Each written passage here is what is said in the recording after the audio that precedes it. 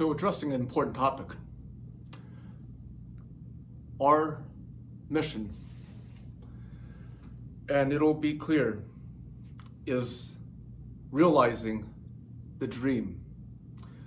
And our dream is repatriation with every single legal documentation.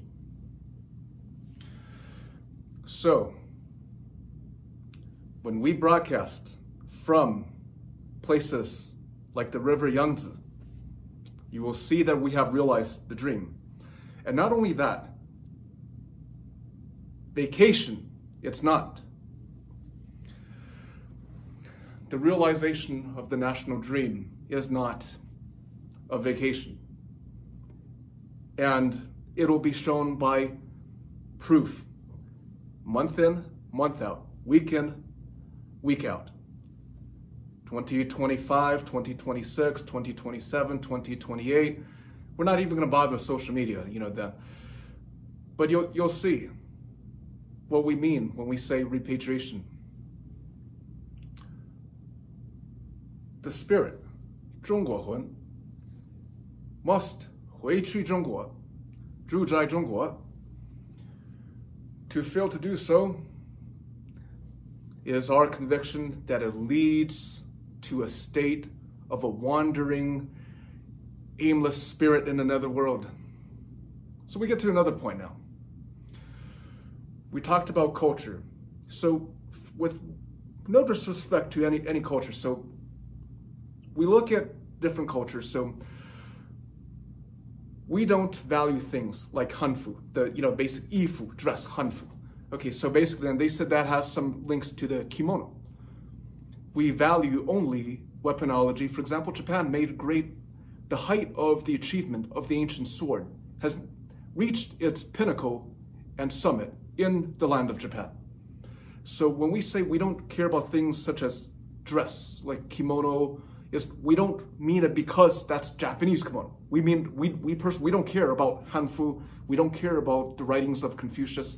What we do value is weaponology, the invention of the first cannon, the first gun, the first firearm, the first artillery, and we value the weapons of war that was made in Japan. So we get to another topic. Culture, this is how we personally view Japan's surrender in World War II. There's a culture in certain societies that enshrine obedience. And this is the problem. If the party enshrines obedience rather than basically Mao Zedong's spirit of revolution.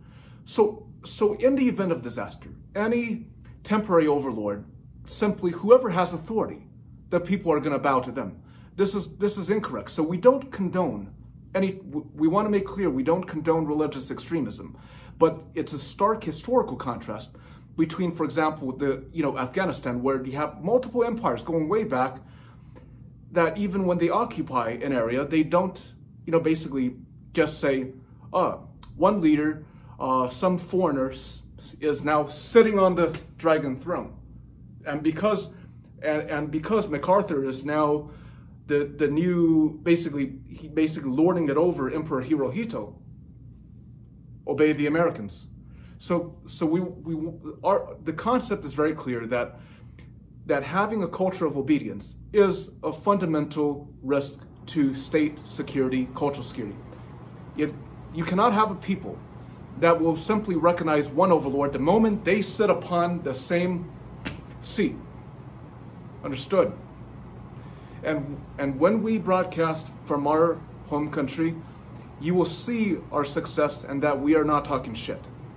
You will see it because you're going to see an upload from Yangtze River.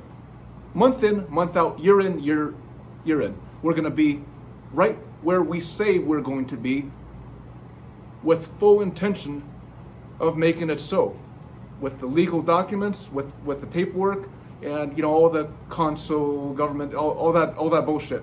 We'll take care of that, and you'll see the realization of the national dream.